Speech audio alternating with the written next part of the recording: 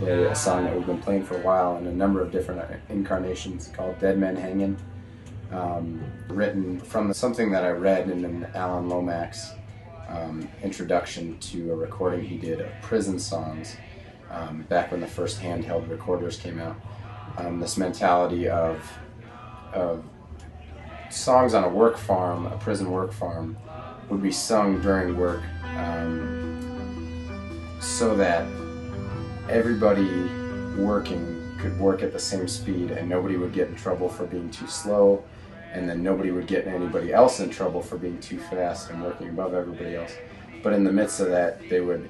corral around this idea of there's a hope of something in the future, like getting out of prison, and together, if we're trying together,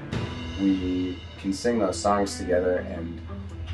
every once in a while slip in a metaphor that sticks it to the man without the man even knowing about it.